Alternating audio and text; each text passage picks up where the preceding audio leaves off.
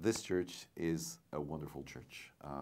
The Church of Montreal is a Catholic church. It has to be because it's its calling, but the diversity of the expressions of faith in the Diocese of Montreal and in the Church of Montreal is so rich. One thing I see, though, is that we have to enrich ourselves from this diversity, from these points of views, these perspectives on faith, on how to live out our faith in the society.